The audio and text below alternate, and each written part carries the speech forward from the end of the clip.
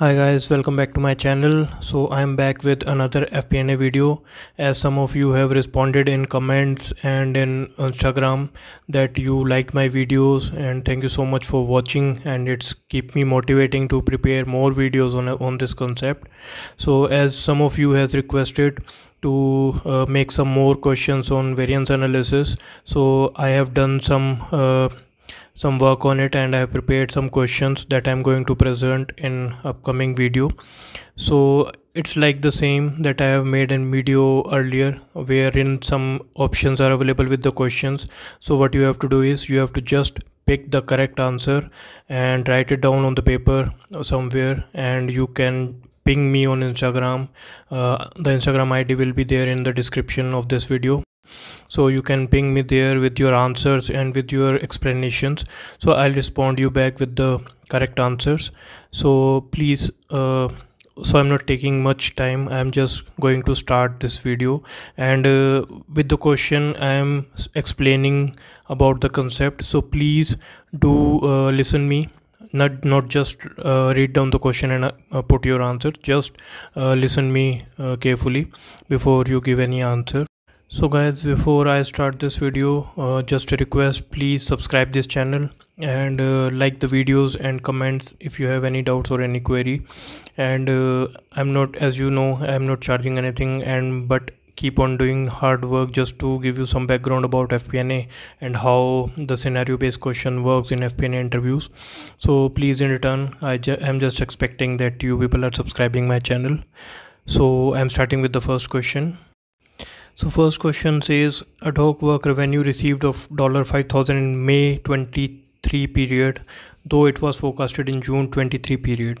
So that means we were expecting some revenue to be earned in June period, and that we have forecasted in June only. But as the work have been completed and all the consideration has been performed, so we got the revenue in May only, that is of $5,000. So reasons of variance between actuals and forecast will be considered as: first, ad hoc project revenue; second, error in forecasting; third, timing difference; fourth, all of the above. Question 2. One ad hoc project revenue received after delivering work agreed of $10,000 in August, but it was not forecasted in any monthly forecast or budget. So there was some revenue expected to get from project revenue, that is of $10,000, and we earned that revenue, received that revenue as well, but it was not forecasted in any monthly budget or forecast. So reasons of variance of ad hoc project revenue will be considered as: first, ad hoc project revenue; second, error in forecasting; third, timing difference; fourth, seasonal variance.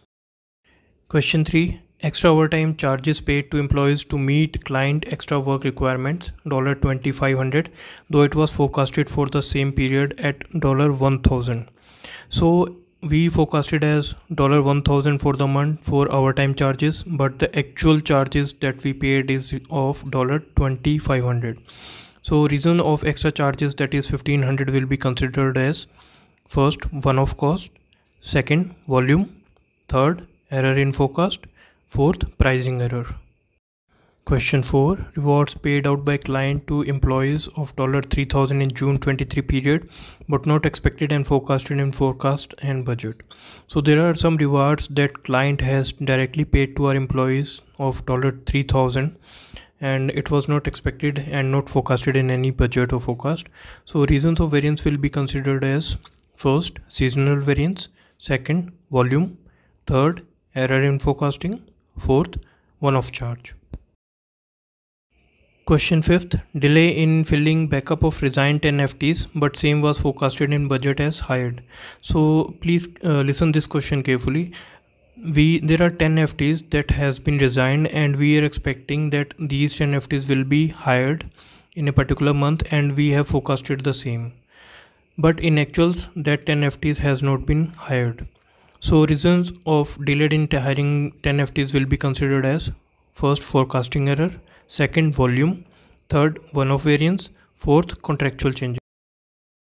Last but not the least, question number 6. For working on a project, FTs forecasted or budgeted are 10, but due to some automation, actually 8 FTs are working and performing all activities that 10 FTs were performing earlier.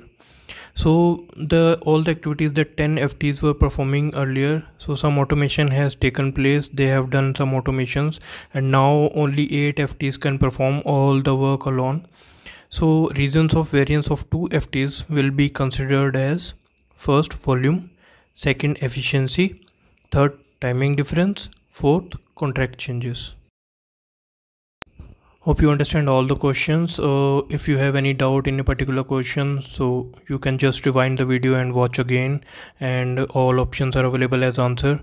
So if you want to get some insight and some more knowledge to give correct answer, you can watch all other videos that I have made on the same channel. I'll provide the link in the description of these videos, or you can just click on the playlist that will be available at the end of this particular video. So you can watch all these videos for getting some more knowledge on FP&A. And some people are saying why I'm not sharing the answers at the end of the video or in the comment section or in description.